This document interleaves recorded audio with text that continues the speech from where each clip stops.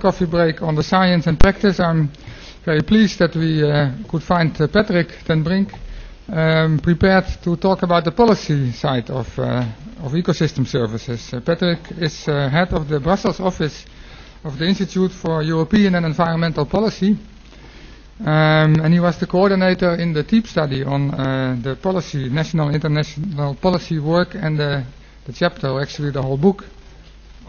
I suppose he was going to show this himself, but I can show it here in his place, on the policy recommendations coming out of the TEEP project. And he's also on the scientific advisory board of the Dutch government's national TEEP study, which is just starting up. So, without further ado, please, Patrick, take the floor and share your experiences with the topic of ecosystem services and policy making. Great, thank you very much.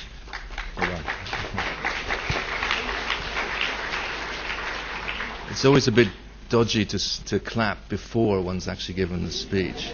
But anyway, first of all, thanks very much for the opportunity to present, and it's nice to come back to the Netherlands. My family, my ancestors left here about 100 years ago, so it's taken me 100 years to come back, so that's a great pleasure. So, as we mentioned, I'm Patrick ten Brink of IEEP. We're a non-profit institute, and we work on trying to support environmental policy in Europe, but also the global dimension. You'll see here at the bottom there's a number of logos. I think Dolph earlier said that the TEEP process had been launched by the German government. It was also co-launched with the Commission, and then over time more and more countries, the UK, the Netherlands, Sweden, Norway and so on, and Japan, have all come on board. So this process has been one of increasing engagement by various parties. Now I'm going to talk a little bit first. I'll give an overview of the TEEP process, just so that you see the whole picture. Then talk about the fact that there's a growing appetite for the integration of ecosystem services in policy making. Then I'll explore a little bit the different policy instruments that have been used so far, and then some discussion of the way forward, because I think the way forward requires all of us in this room plus a lot more people. So if you go all the way back, and I think that we've already had part of this, the starting point is arguably the CBD Convention, the Millennium Ecosystem Assessment, the Stern, plus the huge wealth of literature which the community has been doing for 20 years, and of course Bob Constanza is one of the leading lights on that, and Professor Pierce, who was my professor, another, and there are very, very many. In the TEEP process we've produced a range of different outputs targeted at different audiences. So we did the TEEP for policymakers. There's also TEEP for local and regional administrators. There's TEEP for business, and then there's a scientific foundation. So each of these are trying to present the same evidence or variations of a theme of the same evidence to a different audience. If I just go back here. And very recently there's also a TEEP manual for cities, and the whole process will continue towards the future COPs, and as we'll see tomorrow and later, there's a range of national TEEPs and sector work. So there's an interesting process, and first of all, thanks probably to a large fraction of the people in this room, because we'll see there's 500 authors contributed. I know there's a number already here. So if I say anything intelligent, it's probably thanks to you, and if I say anything stupid, it's definitely thanks to me. So I'll just do my best to honor it. Now, Benjamin Franklin understood this problem 200 years ago, and he said, I believe that the great part of the miseries of mankind are brought upon them by the false estimates they have made of the value of things. So he understood ecosystem services way beyond anyone in this room. And now this is what will happen by 2050 if we don't do anything about it. We know coral reefs are in major danger from climate change. We know from fisheries that we're overusing our fish stock and leading to risks of collapse. We're not making best use of our planet. However, before we all get despondent, and Gretchen Daly and other leading lights said there's a renaissance underway in which people are waking up to the tremendous value of natural capital and devising ingenious ways of incorporating these into resource decisions. So there is optimism, there is hope. So the critical issues that I want to touch upon in the speech is that the value of biodiversity and ecosystem services are not fully reflected in our markets, in the price signals, in our policies, and the decision making, not just at the policy level but also for citizens and companies, still often fails to take it into account, the local to global benefits and so on, and that contributes to the loss. However, there's a range of tried and tested tools that reward the benefits and a growing policy interest, and that's at local, regional, national and international level, whether it's from policy or also the good work of Conservation International. and there's private, public, and of course public tools to engage the private sector. And there's a growing use and major potential for additional applications. And here there's a key issue in new instruments, and I think Rosemary knows this better than anyone. To make them work, you really need to be very careful on conditionality, additionality, verifiability, and have a mechanism of engagement to ensure trust. And this then builds very much on the whole issue of understanding of the ecosystem services and interaction between the ecological systems, the social and economic systems. And then addressing the ecosystem service benefits, and understanding the links back to the biodiversity and the ecosystem functions, and identifying who benefits is critical to this whole process. So those are some sort of key points which will come out of the presentation. So in short, to put this into pictorial form, this is really what we need to try to understand from a policy perspective. In the middle, you have the biodiversity and ecosystem functions. This lead to services which lead to human welfare and well-being, and we have a range of tools to help value that. Some are economic tools, but they don't have to be economic tools. And of course, there's a range of pressures on that, of which policies are one of many. So we need to understand this interaction. I think that's the common challenge for all of us, because it's not a simple relationship. It's non-linear, all these changes, and there's a huge, huge need to understand all of this and build upon it. Now, in the team work, we also try to, but towards the end here we have the valuation, but in the team work we try to look at some of the interesting evidence, and we collated the evidence from across the world, from 50, 60 countries in the team book and other countries there.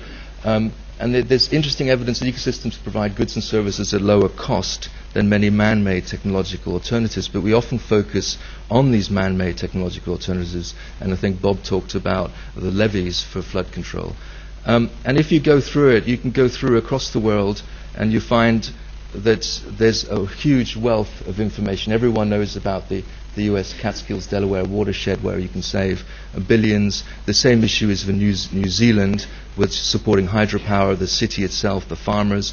In Mexico, there's a really very fascinating PES scheme which addresses a number of issues of aquifer recharge, water quality, deforestation, and poverty.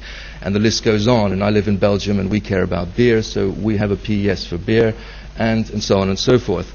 And so you find actually that there's a range of different issues addressed, a range of different parties, and the conclusion is that for the policy we need to appreciate where there is potential for value for money and savings, and treat natural capital at least as an equal to the other capitals. And they also have co-benefits, which is why I mentioned at least.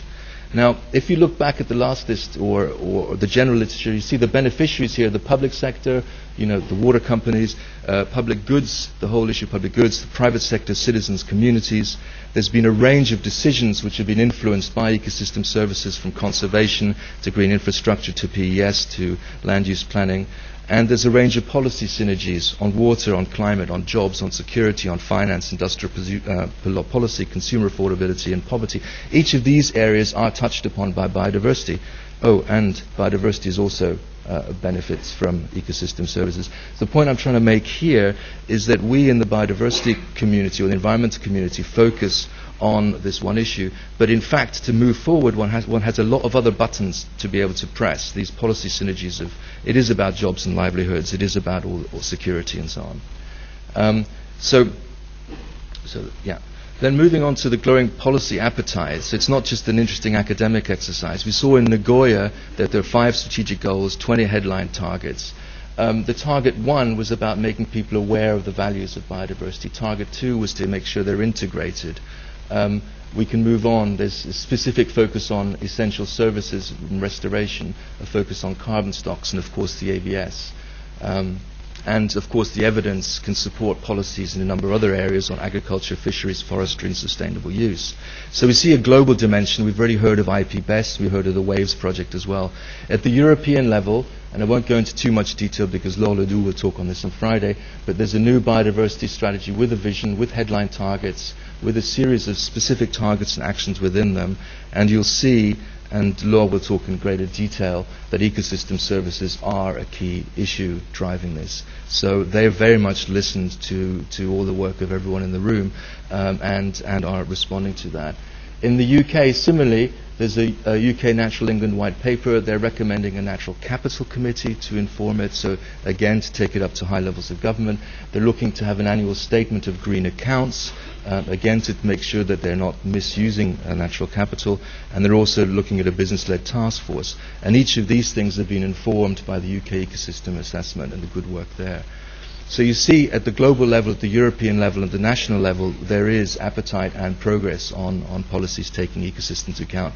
And then the question to the audience later, maybe for the panel, is where in your countries have things been launched that also deal with that.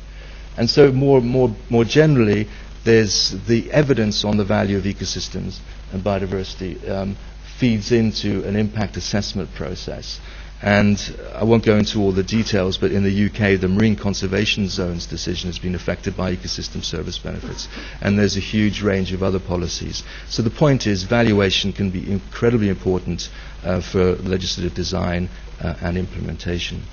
So moving on to the instruments, in the Tea for Policymakers book, we talk about the global crisis and also the benefits.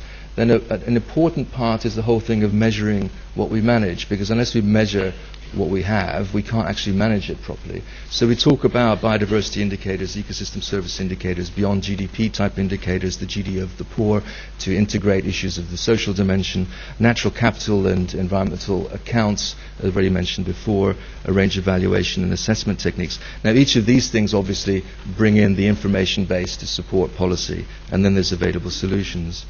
And I think it's useful to remember that all of this evaluation will provide certain bits of information, but we need to see the whole picture. Each site has multiple benefits. That's the slide on the top left.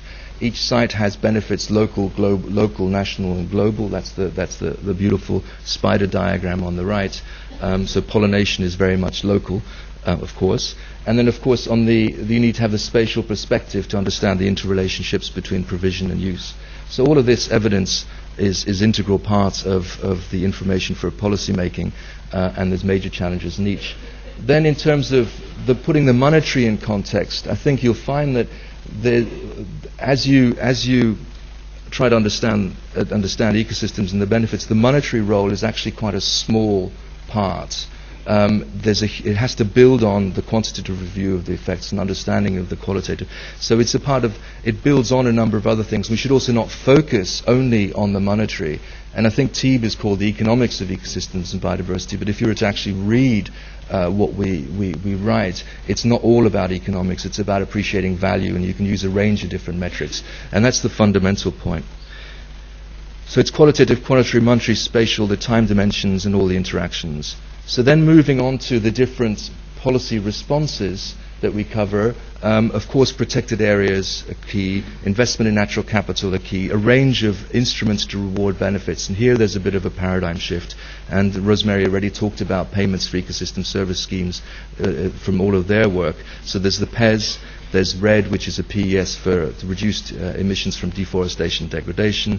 There's tax incentives, market certification and labeling, green public procurement, and whole issues about avoiding damage, whether it's regulation or pricing.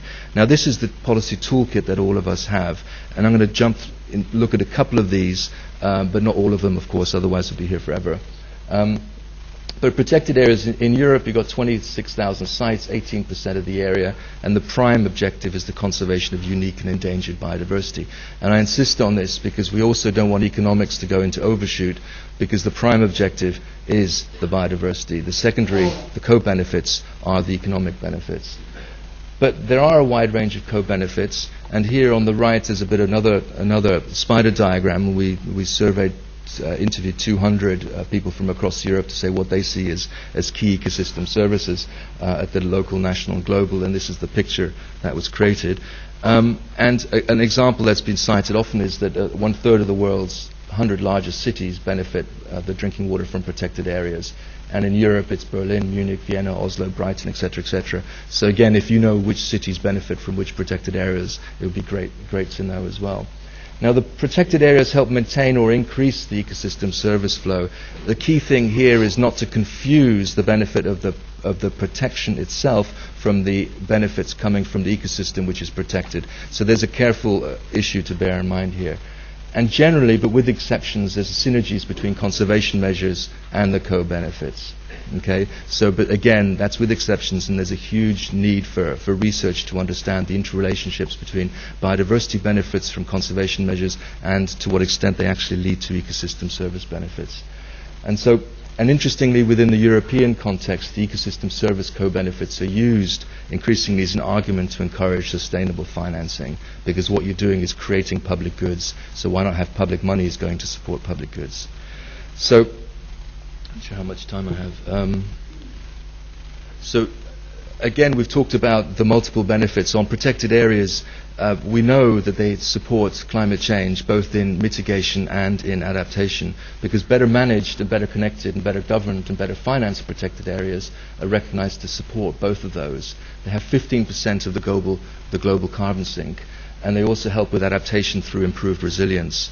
So we need to finalize the networks, and we need to address the financing gap and ensure there's a sustainable financing gap. Not sustainable financing gap, sorry. Sustainable financing to support the financing gap. But again, it's the policy synergies are not just about climate mitigation and adaptation. It also supports in Europe the cohesion policy, agricultural policy, the fisheries policy, because of marine protected areas, with culture, with health. So again, and certainly within the European context of policy making, you can often have competition between different DGs. So ensuring that one presses the multiple buttons of the multiple benefits, one can try to bridge some of that and help in the mainstreaming. Then there's the issue of direct investment in natural capital.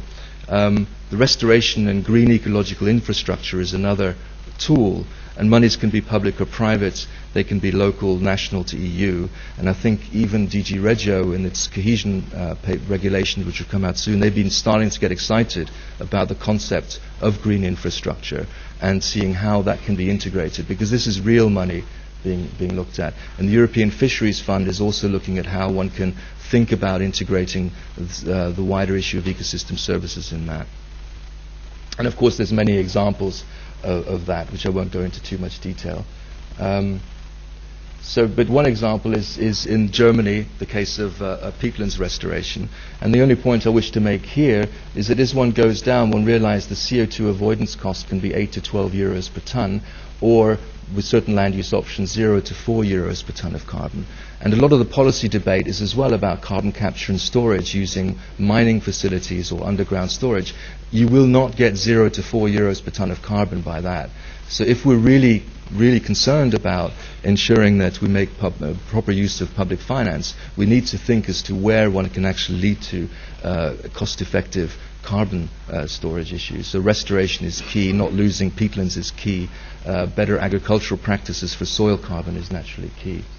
So again, they lead to a series of multiple benefits, the carbon stores, the risk of flooding, coastal erosion. I think Bob's already gone through all of that, as has Rosemary, so I won't repeat all of that. But the important thing here is the adaptation to climate change will receive hundreds of billions of dollars in the coming years. There's been this commitment, assuming it doesn't collapse. We have 100 billion or so euros to spend. Now, how much do we want it to be spent on man-made technological solutions like the levees, and how much do we want it to be spent on ecosystem-based adaptation, which can also lead to a range of co-benefits? So I think there's a real need to ensure that we have a menu of options and a realistic menu of options as to what natural capital solutions there are to basically compete with the man-made technological solutions in the scramble for those funds. Another instrument is land use planning, and here's just an example of Toronto, which is trying to understand the multiple benefits of its wider green infrastructure to help inform its policy making. So the question then is, how many cities are actually trying to understand the real potential of the green infrastructure, the real value of their natural capital, and then use it to inform their policy decisions, their planning decisions. When it comes to PES, and as Rosemary already introduced the theme, it's a beneficiary user pays principle plus the service providers get paid principle.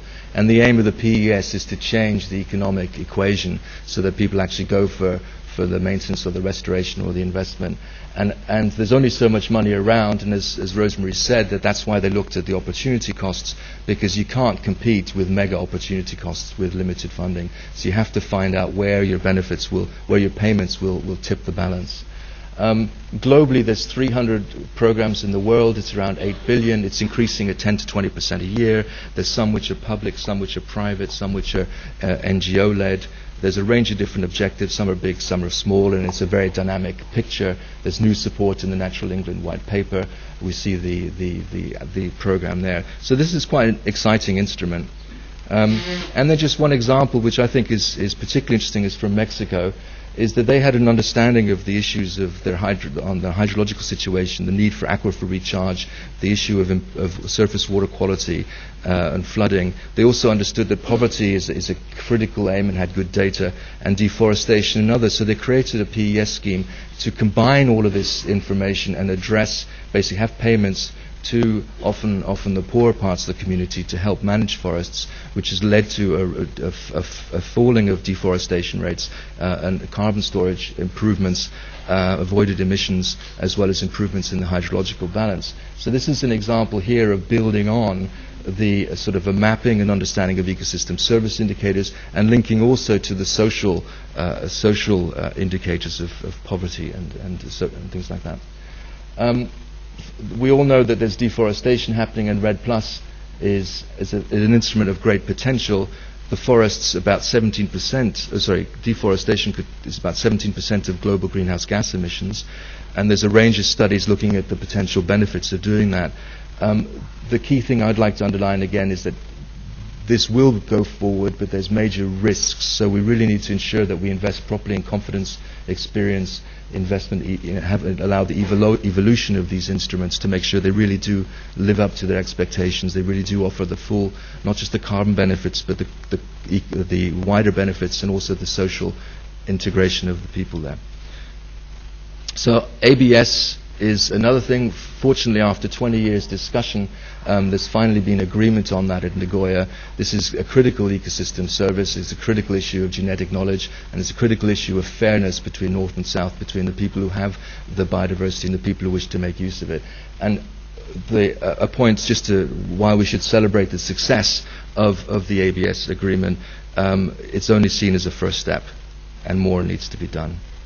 Okay, so that's a range of the policy instruments. So the point there is we have a toolkit. So for the way forward, if you want to collapse the entire picture of the world's demise of ecological natural capital into a single line, which is of course something which would make any professor quiver, it's basically a green sloping line down. This is the development path that we're on.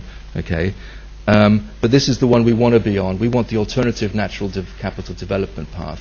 We want to be able to slow biodiversity loss, halt biodiversity loss, lead to no net loss at a certain point, and then we want to realize the positive opportunities of investment in natural capital. Okay, I think we all agree this is basically where we have to go. Whether we will actually get there is another question. And of course there are all these different instruments, regulation, governance, the range of economic ones, and so on and so forth, that contribute to it. Now, which instrument, which way forward we can make really depends on the country, on the institutional and instrument context. The potential interest and motivation across countries is very, very different. And so the point is that there's no one size fit all. I think what we need to do is to encourage all the vanguard to lead where they wish to be a vanguard, and then we learn from them, then we become early followers afterwards. And then hopefully there's as few laggards as possible. Now, the other thing to bear in mind that the environmental policy is not enough. The last slide was all about policy instruments, but it's also, we need citizens to engage. It's not just the government, it's not just business, but it's also citizens. It's about consumption, it's about actions and positive actions themselves. And this is a good study which PBL did here in the Netherlands, and they showed that under different scenarios this is the type of biodiversity loss you can avoid. And the key thing here, I think, is that changing diets is a key aspect of a way forward, so we need citizens. And protected areas also is vital. But overall, the other conclusion to draw is that even with all of these 50 policy, these different policy instruments, we only solve half the problem. So we need integration beyond environmental policy. So if you get back to our picture before, first of all, we actually need to engage everyone. So it's a global governance issue. It's the commission issue for, in our context, member states or countries, regional authorities, cities, business. We need everyone. We've got a multi-level governance challenge with different incentives and opportunities for different people, and everyone all need to be engaged in this if we have any hope at all. Almost there. So the wider challenge is then we need to understand the science, and I think there'll be lots of presentations on that, because there's huge numbers of gaps in the interrelationships between the ecosystem components, the ecosystem functions, the ecosystem services, how they then relate back to the value. There's a huge need there. The economics as well, we've been doing a study on the value of Natura. The amount of information out there is far less than one would hope to be able to do that. So we need a major investment in studies, which is why when the rector or whoever gave the speech with this beautiful curve going up, I think we need that to keep going, and we also need to make sure there's some geographic balance, because we find that there's lots of things happening in the US and the UK, but far less in some of the other countries. We need more work on measurements, of course. The evidence base have to be in usable form for the key players. It's not and we need the action by the vanguard that progress begets progress, and we need realistic steps as well. Integration, decision-making we talked about, and policy integration and mainstreaming. As we saw, 50% of the solution can be provided by environmental policies and us acting on it as citizens. But we need much more than that. We need all the other sectors engaged. But policy implementation requires courage and conviction, encouraged by the evidence that we communally create. And of course, we need to recognize and make use and create windows of opportunity. And on that note, I want to go to another important professor, Frank Comrie. And in this time of fiscal crisis, Ireland has realized that they've got to do something to respond. And to quote Frank Comrie, said, given that we in Ireland have to raise taxes, it makes sense to raise them in ways that simultaneously improve our environmental quality, provide incentives for a new low-carbon enterprise, ensure that we manage resources efficiently, which then includes the natural capital issues, help obligations, etc., etc., etc. So this is the common challenge. So in fact, we probably need this type of Green New Deal and this type of fiscal reform across all the countries of Europe, and I probably imagine other countries as well. So this is recognizing and responding to an opportunity, not that you want to see financial crisis as an opportunity, okay? But there's also creating windows and opportunity, and this is where I get towards the end, is that in the process we, and I mean we in the wider sense, are creating opportunities for policy response by creating information that that supports governments wishing to move forward, or business wishing to move forward, or citizens wishing to be engaged. There's a range of TEEB country and regional studies that have been launched: TEEB Brazil, TEEB India, TEEB Netherlands, TEEB Nordics, TEEB Norway. I think there'll be some of them will be discussed tomorrow, and this is really creating a platform upon which there can be policy debate, the platform for policy decisions, and so that will create the opportunities of tomorrow. There's various awareness-raising things, the CBD's doing things, there's a range of other initiatives like the Waves, there's new things happening on TEEB. But also the other lines at the bottom, I just wanted to underline that even before TEEB, there's a huge amount of work happening independent from this TEEB, and the ESP partnership is one. There's a parallel track, and Bob was way before, I think he's about over here on that bottom, the bottom ones. And of course the ESP partnership, I think, is a critical one to take it forward. So to summarize, for a TEEB for policy, we need to make nature's values visible. We need to improve the measurement to manage better. We need to change all the incentives, because unless we change the incentives and have a sort of a more natural price, we need to use Adam Smith's invisible hand to help the problem. But of course, economics and markets only go so far, as already been mentioned on public goods. Protected areas and ecological infrastructure are key. Natural capital and the link to poverty is also absolutely essential, and there's new movement and interest in the poverty and environment program and the development community in trying to find a way of integrating natural capital into development cooperation. And then of course we need to mainstream the economics of nature, because otherwise we only deal with half of the problem and it's never sustainable. So just to end, just in case you're ever playing chess, is this really enough of the board for you to look at, for you to have a chance of winning this game of chess? And I think the same thing is for us and understanding the values of nature or ignoring the values of nature. We won't succeed unless we fully understand that. And the other thing, it's always better to look at the whole board and engage the full set of players. So we need all the players, the community here, the other policy makers, and so on and so forth. And hopefully I've not done too much a disservice to the 100 authors. And if there's anything stupid said, that was definitely me. So thank you very much.